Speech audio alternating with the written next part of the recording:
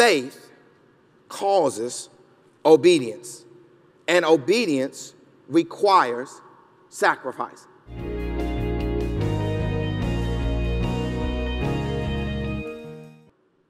In order for this church to continue to exist, you have to make your sacrifice.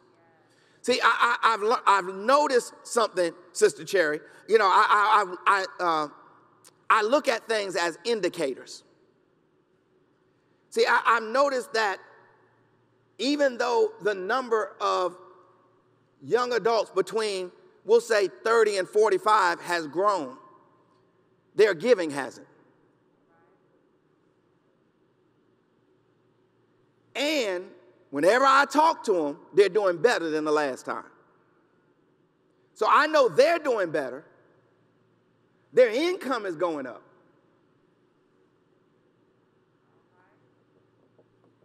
But the church is still being supported by those who drew you home. The church is still being supported by those who drew you home. It's time for your sacrifice. It's time for your sacrifice. Here's my goal. The goal is that we don't fail in the assignment of God. The goal is that we do not fail in the assignment of God. You can't have success without sacrifice. And there are a lot of people who don't really understand that success comes with sacrifice. If you're not willing to sacrifice, then you need to stop looking for success. You can't have any success without sacrifice. Listen, we have to understand what it takes to be who we are.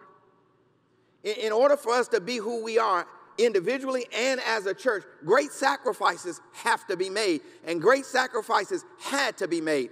And if we don't understand that, if we don't appreciate that, we do ourselves a great harm. And parents, we have to stop hiding the truth from our children. We have to help them to understand that wherever they are in life and whatever they have in life, it came as a result of great sacrifices that were made. But here's the thing. If you sacrifice the right way, you don't have to make that sacrifice again. You do have to make a sacrifice, but you don't have to make that sacrifice again. See, Jesus, in that he died for sin, died once. Come on, church. Those who died to establish the early church died once. But now the early church is here.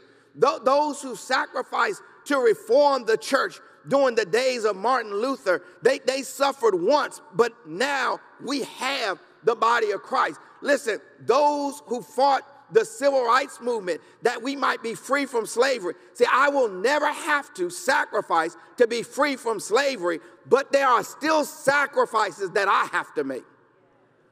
Nobody's asking you to go and make yesterday's sacrifice. But don't think that because somebody sacrificed yesterday that you are exempt today.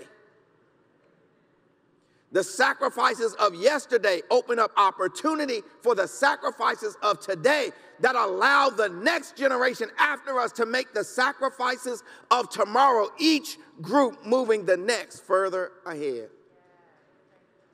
I don't want us to fail in the assignment of God. You know, 2 Sundays ago or 3 Sundays ago, we had so many babies that we blessed at this altar that we had to bring them up in 2 rounds.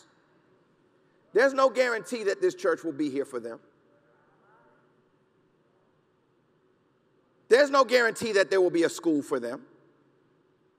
There's no guarantee there will be a pastor for them.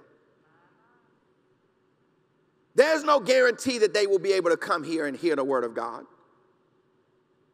There's no guarantee that those parents will have a place to bring their children up in the nurture and admonition of the Lord. This place is not a guarantee.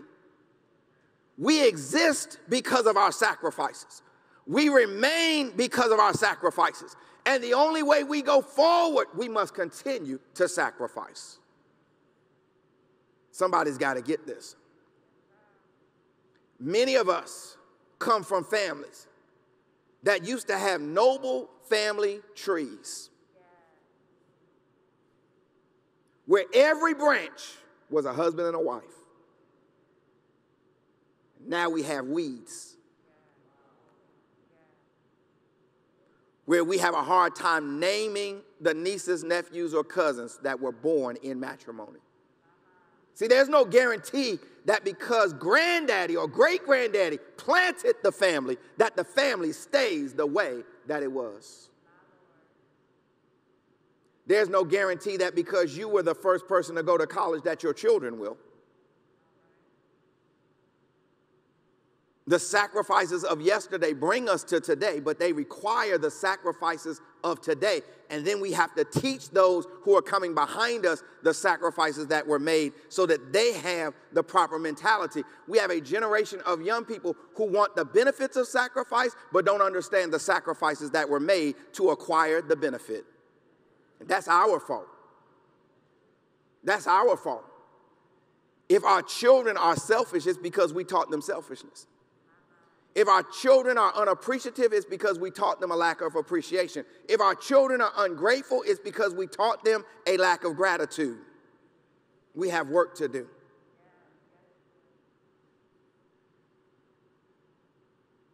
Whether it's individual or collective, I don't want you to fail in your assignment. So I've got some objectives. I want to teach us 7 things. So y'all know it's going to take a minute. I want to teach us, first of all, what is sacrifice. Secondly, I want to teach us what is our sacrifice. What's our collective sacrifice? Because actually, we're not all sacrificing different things. We're all sacrificing the same things for the same thing. Then third, I want to teach us what is the benefit of our sacrifice. Because I can hear sometimes people say, well, why? What good is it going to do me? We'll teach us the benefit of sacrifice. And then fourth, I want to teach us why I must sacrifice. Why I must sacrifice. And then fifth, I want to teach us what is my sacrifice. Amen. What is my sacrifice? The Bible puts it this way: what shall I render unto the Lord for all his benefits towards me? What's my sacrifice? Sixth, I want to teach us how to develop a sacrificial mentality. How to develop a sacrificial mentality. And then seventh, I want to teach us how to answer the call to sacrifice. How to answer the call to sacrifice. Go with me to Hebrews chapter 11. Hebrews chapter 11. And while you're going there, I want you to subtitle for the rest of my time, and I don't have a lot of time left. I want you to subtitle the message for this morning: what is sacrifice? What is sacrifice? I just want to make sure we all have the same understanding of this word sacrifice. Before I give you what sacrifice is, I just want to make a couple of statements to just help us out. I want you to listen to this very carefully. Faith causes obedience, and obedience requires sacrifice. Faith causes obedience, and obedience requires sacrifice. Faith in God, confidence in who God is, confidence in what he said, causes obedience. If I have faith in God, I'm going to obey him. And if I'm going to obey him, obedience requires a sacrifice. There's no point and at no time when we obey God that a sacrifice is not required. And sometimes we quit on the sacrifice because we forget that that's a part of the obedience. So no faith equals no obedience. No obedience equals no sacrifice. If I don't have confidence in God, if I don't trust God, it's going to be difficult for me to sacrifice. Now, I'm going to give it to you in a way. Let's talk about money for just a second, because that's a way that makes things easy for everybody to understand. If I don't understand and have confidence in investing, I don't have savings or retirement.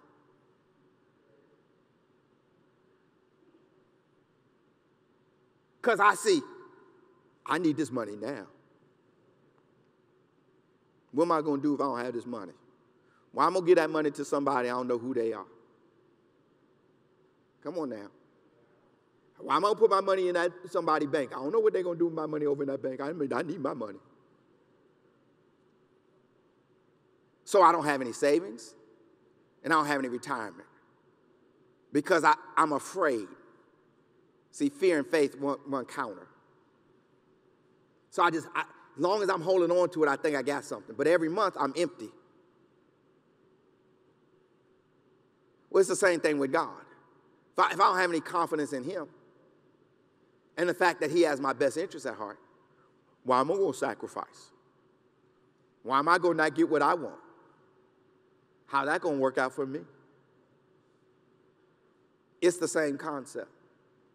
So in Hebrews chapter 11, we call this the hall of faith or the book of faith. People call it different things. I like to call it the hall of obedience because the faith produced obedience. Amen? And we want to look at Moses for just a second as an example of sacrifice. Verse number 24, by faith, Moses, when he was come to years or come of age, he refused to be called the son of Pharaoh's daughter. Watch this. Choosing rather to suffer affliction with the people of God than to enjoy the pleasure of sin for a season, esteeming the reproach of Christ greater riches than the treasures in Egypt, for he had respect unto the recompense of his reward. By faith he forsook Egypt, not fearing the wrath of the king, for he endured as seeing him who is invisible. In other words, by faith, Moses understood that there was something greater than the comfortable life he had. He understood that there was a God that was greater than the king that he was serving. He realized there was a purpose that was more valuable than where he presently was, and he was willing to sacrifice those things in order to do the will of God. I'm going to give us 7 definitions, 3 that you're very familiar with, 4 that are going to be not as familiar to you of what sacrifice is. So we don't have 1 point, we got 7, but we're going to get through as many of them today as we can, maybe all 7. But definition number 1 or point number 1, whichever way you want to do it, to sacrifice means to exchange the lesser for the greater. To exchange the lesser for the greater. Moses was willing to leave his comfort and leave his position because he understood that people and purpose were greater than his comfort and his position. Come on, church. Moses saw the invisible God as more important than the visible things that he had. Too often, we don't know what the greater is, so we won't give up the greater for the lesser. Now, Sister Chair, I did some quick math. You know, we refused to give our children cell phones growing up. I did some quick math. The average cell phone family plan runs a family about $300, give or take. We're a family of 5, so ours may be a little high, yours may be a little less. But the average family plan. We refused for 15 years to give our children cell phones. Now, $300 a month times 12 months is $3,600 per year. $3,600 per year times, let's just do 10 years, is $36,000 that we could then direct to a scholarship fund that duplicated its investment twice in that same 10-year period. So I gave up the lesser and gained no college loans.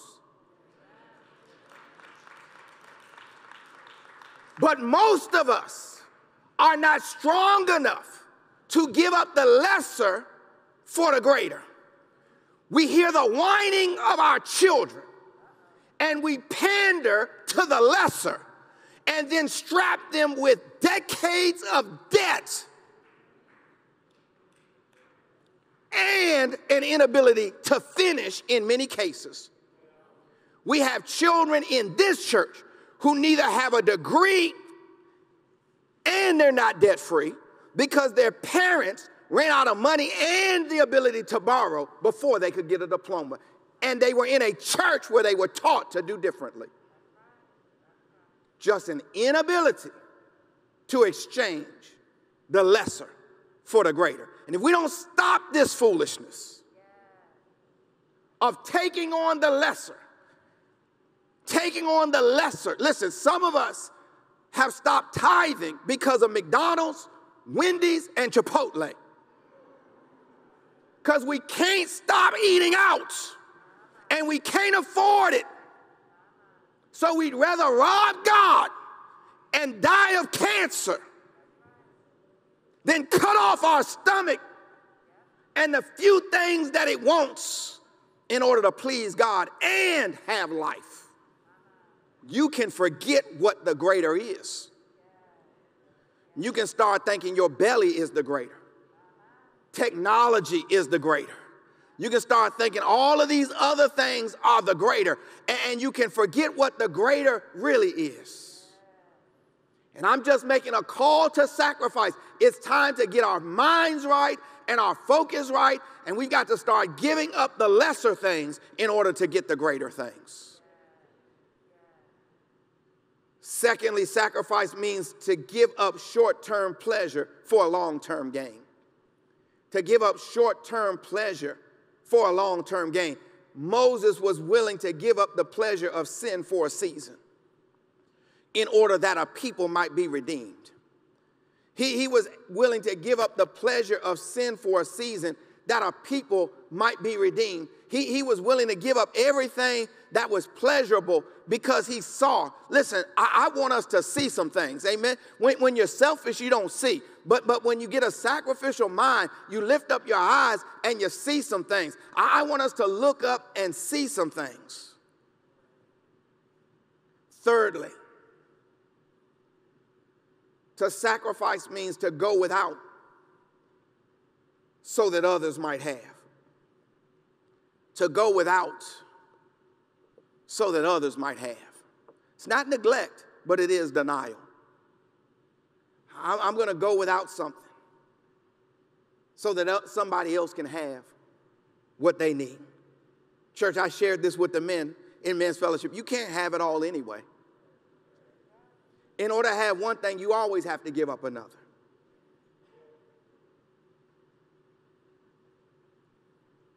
And then the last definition I'm going to get to today is to give up what I possess to strengthen what I have. To give up what I possess to strengthen what I have. See, sometimes we confuse what we possess with what we have. Anything that is temporary or temporal, you only possess it. You don't have it. Anything that is temporary or temporal, you don't have it, you just possess it. See, money is something you possess, you don't have it, because it's temporary and it's temporal. Your house, your car, anything that doesn't have permanence, you possess it. Eventually, it's going to leave your possession one way or another. In other words, watch this. Anything that doesn't go with you when you die, you only possess. You don't have it. You only have what can go with you when you're no longer here. And we only have three things. We have a relationship with God. We have the truth of his word. And we have each other. Why? Because we all hopefully are going to the same place. Now, everything else we just possess. And what God wants us to do is be willing to sacrifice anything we possess to strengthen our relationship with him. to sacrifice anything we possess to make sure that we carry out the truth of his word, and to strengthen anything that we possess to strengthen one another, because we have one another. We just possess some stuff. And what good does it do me to have some stuff if you end up lost?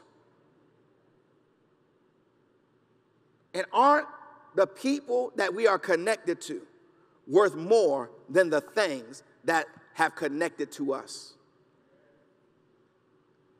Aren't the people that we're connected to worth more than the things that have connected to us? Church, this is a call to sacrifice. For homework, read Habakkuk chapter number 1. Haggai, chapter number 1. And when you get there,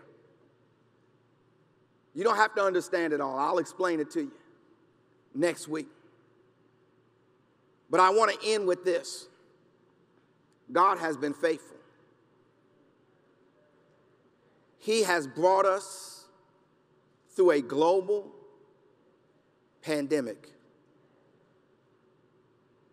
And even though we may have gone through some adversity, our lives have remained intact.